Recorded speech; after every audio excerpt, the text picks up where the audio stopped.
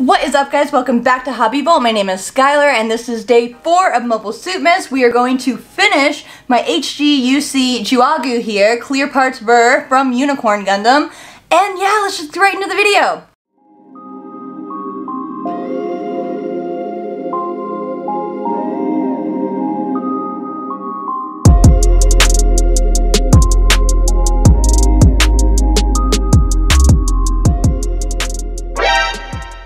I do want to answer a couple of questions that I got about this guy right here. He has 2 gimmicks, which are really cool for an HG. His trunk does move. He has this actual wire material that goes through his snout, and each of these pieces are individual pieces of plastic I had to individually cut out. And his other gimmick also has to do with this head here. His other gimmick here is that you can move this little piece right here manually to make the mono eye move,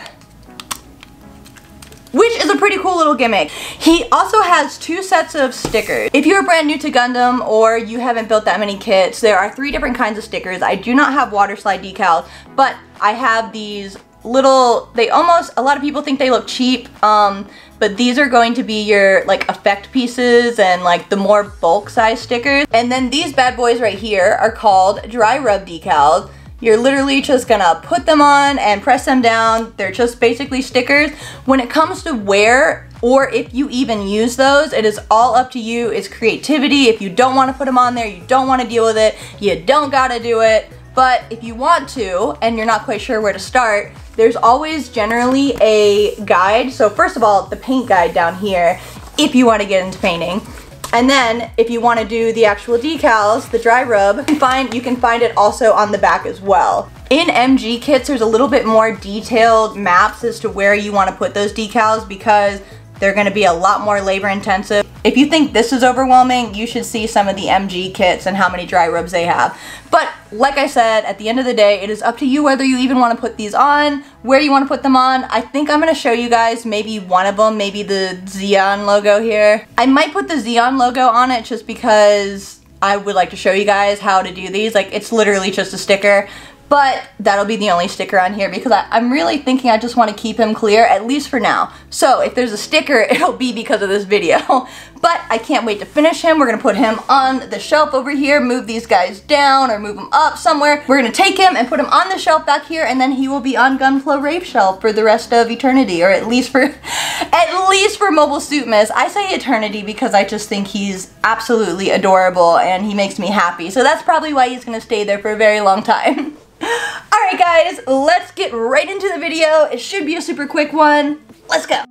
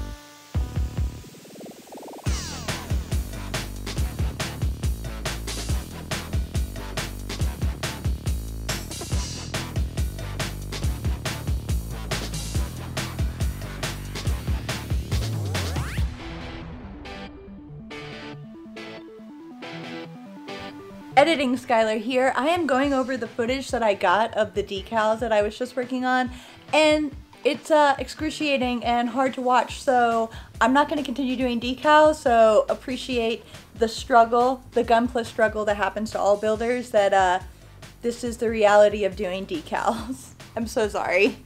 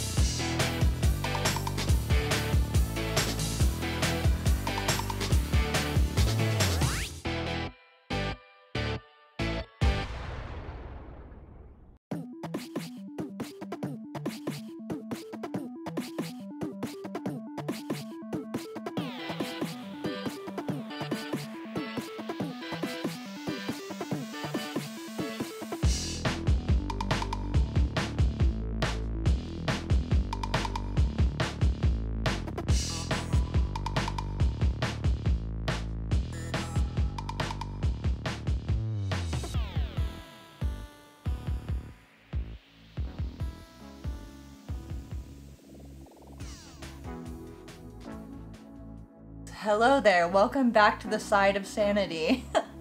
I'm sorry for the excruciating footage, but basically these stickers were not wanting to cooperate very well, as you can see. I was using a dental pick, and that's usually what I use. That is not blood, by the way. That is acrylic paint from my Exia project, which I'm going to be sharing with you guys here soon. But what I decided upon, because upon further inspection, I am not the biggest fan, aside from this being annoying, I am not the biggest fan of how these are gonna look on these pieces. These pieces right here are supposed to be that sticker.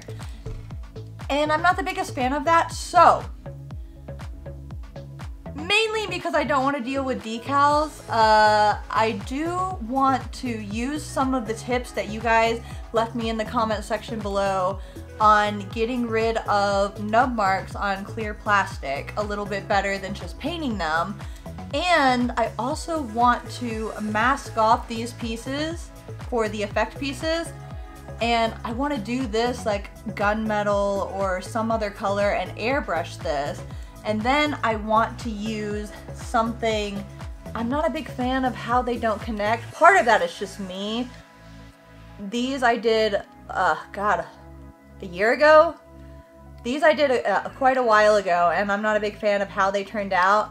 And then of course you saw these right here, they don't quite connect very well.